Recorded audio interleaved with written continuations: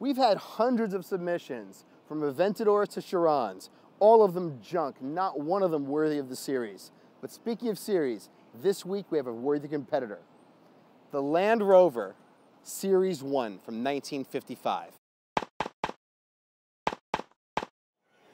The Series 1 comes with a 2-liter 4-cylinder engine making about 50 horsepower, which means it has almost a 50% power deficit versus the Morgan. 0 to 60 is unknown. 0 to 30 is 15 seconds, which means it's 3 times, it's a lot slower than the Morgan, so it's junk.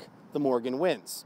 Let's talk about wheels, tires, and suspension. As we know, the Morgan has beautiful wire wheels and disc brakes, and the Series 1 has these very dangerous, low grip, old Michelin 16s. It's not safe, obviously. It's got a leaf suspension and drum brakes. You don't even need to have a Morgan nearby to know that this thing is absolutely junk, and therefore the Morgan wins. Exhaust. Obviously, the Morgan's exhaust is state-of-the-art, and the Series 1's exhaust is actually quite cool. It has this beautiful patina, and it's very loud, louder than the Morgan's, in fact, which makes it, I would say, the winner. But unfortunately, it's concealed underneath the vehicle. We can't see it. Therefore, it's junk, and the Morgan wins.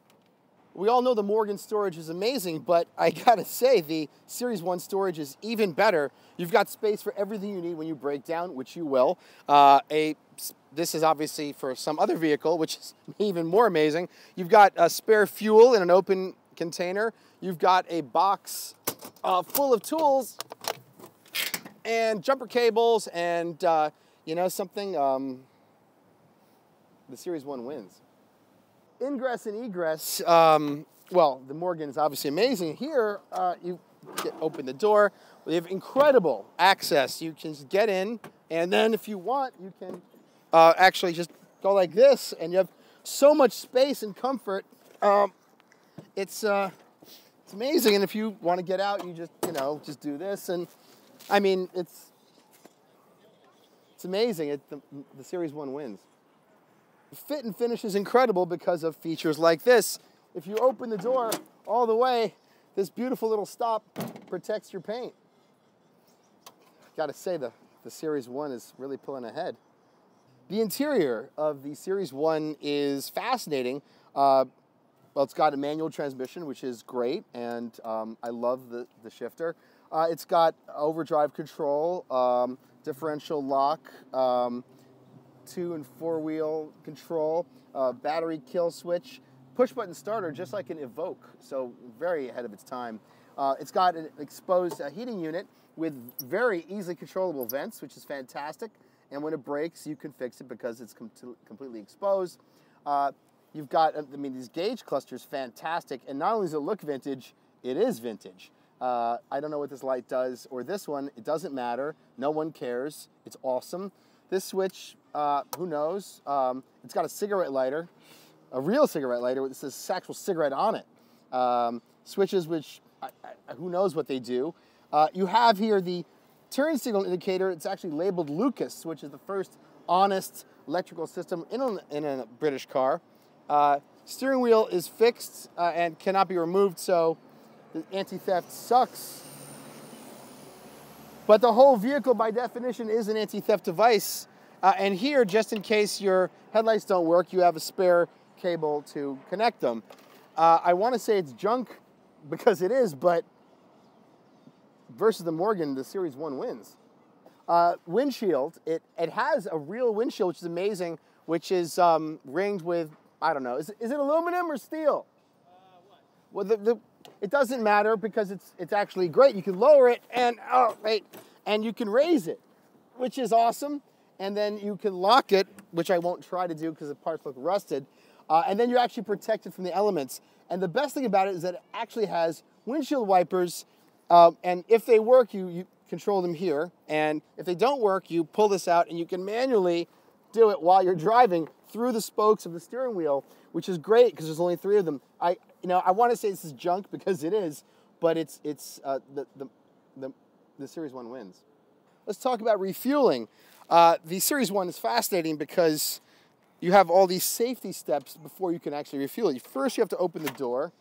Then you lift the seat, Then you lift this and prop it up against this. Then you, this was unlocked, but it would be locked. Then you unlock it, and then you do this, and then you actually have the cap, and the cap is chained. And then look, you could lift this to refill from height. This system's amazing, and it's great. It's in the Morgan, you can just throw a match inside. There's no security. So I gotta say, the Series 1 wins. Mirrors. You'll notice it doesn't have side mirrors, which is unsafe, which means it's junk. But you do have amazing visibility because everyone can see you. There is a rearview mirror which looks aftermarket, which is junk. You know something? This is junk. The Morgan wins. Now you'll notice the headlights are perfectly placed facing forward, but they are clearly junk because they are Lucas headlights, which are candles basically in a can. Totally unsafe. You can put tape on them, which is cool, but the lights are, what the fuck, blocked by these panels, and it's junk, it's unsafe. Morgan wins. The Series 1 is obviously junk for other reasons. Should it break down, and it looks like it will, the engine is difficult to access because the spare tire's on top, and the windshield is folded down on top of that. So it's junk, and the Morgan wins. But the Series 1 has one incredible advantage over the Morgan. Every time you park it, this magically appears, and if you should need to hand crank it, you just drop this in here, and then you do this, and then you start cranking. Just make sure you've got enough space in front of the car parked in front so you can crank it. So the Series 1 wins. And then you've got the problem of opening the engine bay, which looks difficult. Well, let's find out. Oh, look, these latches are already loose. So do they ever work? No, well, yeah, they do. They hold down the windshield, which you have to remove first. Oh, okay. To get to the end. Oh, actually, it's really easy. And there it is, all muddy. But you still have to open a cover, and you don't need to do that in the Morgan. So this is junk, and the Morgan wins. You know, when I say that the Series 1 is literally junk, it is literally junk. There actually is baling wire right here holding the engine together. Morgan wins. You know, when comparing British cars, it's tough because junk versus junk is always close. And in fact, it is very close. The vehicles are neck and neck, which means it's time for driving impressions. I don't know who Alex Roy is. I don't know why he wears patches on his shirt. He doesn't have holes in them. He doesn't work on his car. I work on this thing. I loan him my car. He makes fun of it. I just don't get this guy. He drives cross country. I drove cross country in one of these. At least mine made it. His always broke down.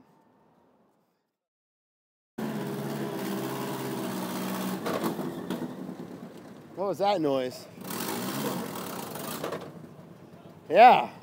Okay. Well, the Series 1, which I was joking about when I said it was junk, it really is junk. The acceleration is terrible. The steering is terrible.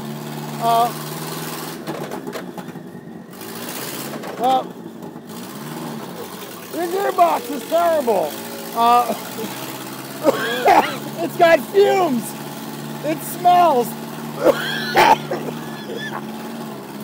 The driving experience is it's actually horrible.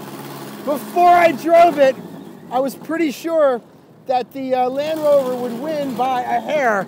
But now that I've driven it, I can honestly say, I'll go this way. That is, not only is it junk, it's absolute shit. It is the worst driving experience of all time. And although I really want to say the Land Rover's better, and I really want to say the Land Rover Series 1 wins by a hair, it loses. It is total junk. And in no universe would I ever want to drive it again. I'm sorry I have to say that, because I love it. I absolutely love this car. And it is only $5,000. And behind us, oh my God, who's that? The owner of the Land Rover. So, what do you think of that Morgan? I've got some bad news for you. I was pretty sure the Land Rover was gonna win before I drove it, but guess what? It's junk. It's absolute junk. But for $5,000, it does win, because you could get